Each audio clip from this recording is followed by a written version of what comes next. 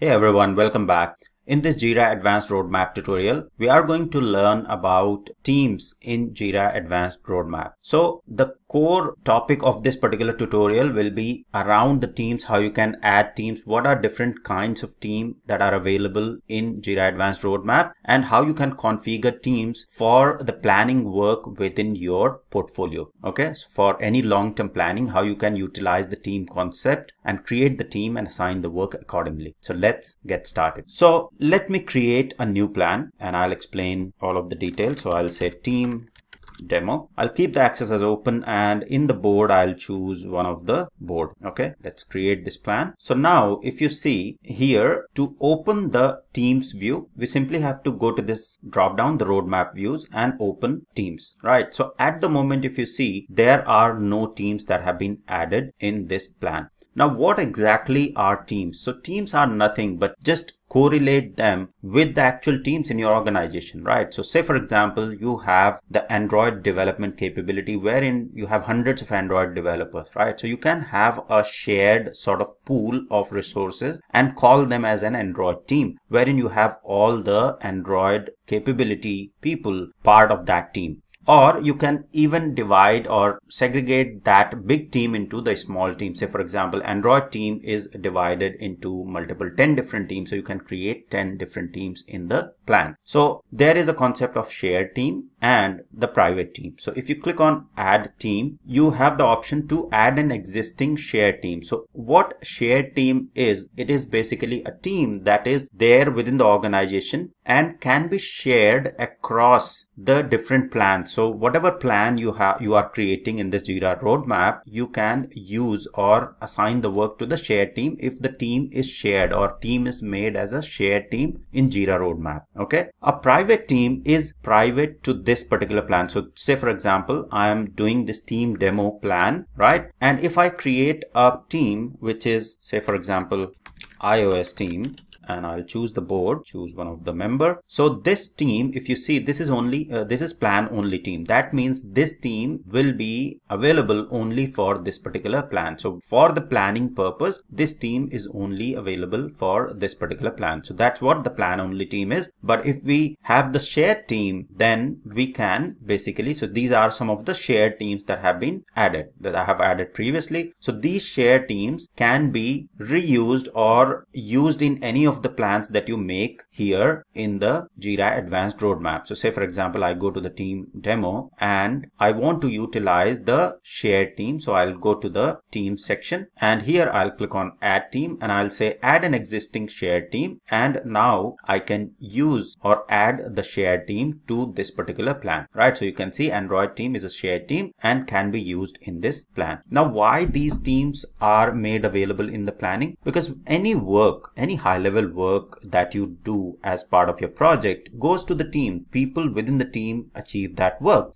So it is a direct correlation of the actual teams in the planning tool that is provided as part of the Jira roadmap. So you can basically correlate if, say for example, you have a big shared team and that team is an Android team and that team takes all the tasks that need to be taken for the Android application development, then you, as part of the planning within your portfolio, say for example, in your portfolio, there is a need to develop an Android app as well for the work that you are doing. Then you can assign the related work that is Android team needs to take and basically assign the work to the Android team, and that will be a shared team. And later that work can be divided within the Android team members when the granular planning starts or the sprint level planning starts. So that's the whole concept, right? And in terms of plan only team, you add the team which is specific to the plan and you do not have, sort of a shared team in that particular case. Then you can just specify that this is only specific to this plan for which we'll be assigning the work item for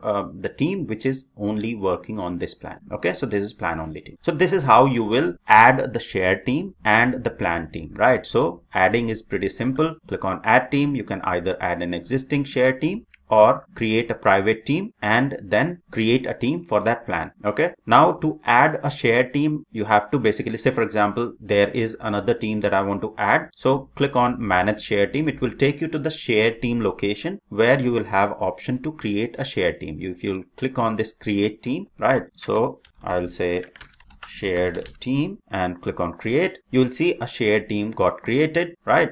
And if I expand this, I can add the persons in the shared team from here. Okay, so that's how you will create a shared team. Now to delete a shared team, you simply click on this cross and click on delete to delete the shared team from this particular interface. If you have to use this shared team into your plan, you have to go to the plan as I have explained. Go to the teams view after that. So go to this view and add team and select the shared team that you want to add to this particular plan and click on add shared team. Now there is another option which says if you can convert plan only team to a shared team, right? There should be a possibility. Okay, so usually when you click on these ellipses, you will get an option to convert this team, plan only team, to a shared team as well. But there will be a share option that is available, but this option will only be visible once you review the changes, right? So at the moment, say for example, at the moment you won't see that, right? If I review all the changes and save the changes, then in that case, now if you go to this plan only team, you will get this share option. Okay, click on share and then simply click on share and you'll see now this team is a shared team now. So this iOS team should be part of the shared team. Again, if I go to manage shared teams, I should be having this iOS team. There are two, right? So this one only has one people. This is what we have just shared, made it from plan only to shared team. Okay, let's go back to the plan, go to the team, right? So in order to delete the team from here, from the plan, simply click on the ellipses, click on delete, right? And the team will get deleted. To edit the team, simply click on edit and you can edit the associated issue source for that team,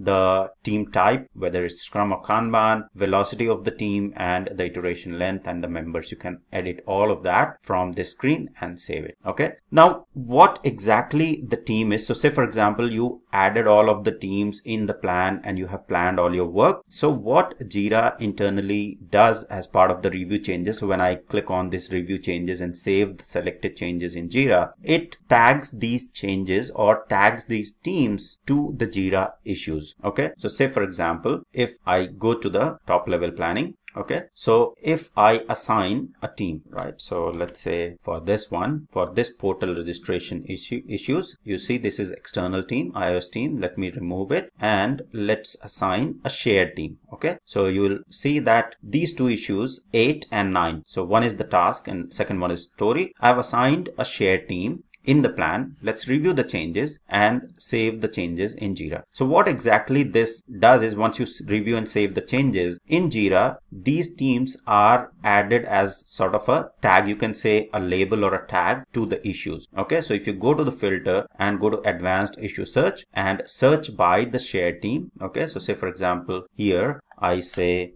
I can search by team. So you'll see that as I start typing team, so team will appear. Just select that and say equal to, and I'll say shared team, right? So click on shared team and search. It will select a number and you will see both 8 and 9 will appear, right? And you will see that team has been tagged to these issues. So that's what happens when you plan your work in the Jira Advanced Roadmap and then save it back, review the changes and save it back. And now the team will be associated to those issues. You can filter those issues and then basically assign these issues now. So you can basically open and assign these to the relevant people within these teams. So say for example, this is Android related task that needs to go to someone within the Android team. You can now in the sprint planning or the granular planning, you can assign these work items to the member of those teams. Okay, so this is what happens when you save the review and save the changes into Jira. Now if you go to this particular issue details, you won't be having, or the teams field won't appear, right? So in order to have this teams field visible, you have to add that teams field field here in the issue details. Okay, so I'll cover that. This is more of a Jira administration task, but not tricky, pretty simple. Let me cover that. So say for example, because we know that this is the custom field, so you need to go to the, so teams is a custom field. So in order to add that teams into the issue view, you need to go to the administration, and you have to be Jira administrator for that. Go to the cogwheel, go to the issues, and go to the custom fields. So in the fields, you will have this custom fields and search for teams. So you'll see that team is there. Okay. And at the moment I added it in one screen. So that is why it is showing as one screen. But in order to add this field into a screen, you have to basically go and associate these two screens. Okay. So I'll say associate to screen, and then select the screens where you want this particular field to be visible. Okay. So at the moment, this is Scrum default issue screen where this is visible. I'll uncheck that and let's check all of it. So all of the screens will have it, and click on update. And now if I go to the filter and say for example, what was the, let's search by team, and the team that we added was the shared team for the demo purpose. And now for the issues, so now if I go to this particular story, the teams should be available, right? So this team is now available. This field is here, and you can see the shared team. Whatever team you will select from the Jira Advanced Roadmap plan will be available here. Okay. Now this last bit that I have done is the Jira administration. You need Jira administration access to do these changes, to add these fields into the screens. So you have to make sure, if say for example, you do not get the option to select the issues and do the configurations, first thing you need to talk to your Jira administrator and ensure that you have the relevant access. Okay. So that's all pretty much about the teams and managing teams in Jira Advanced Roadmap. I hope it was helpful. Thank you very much for watching.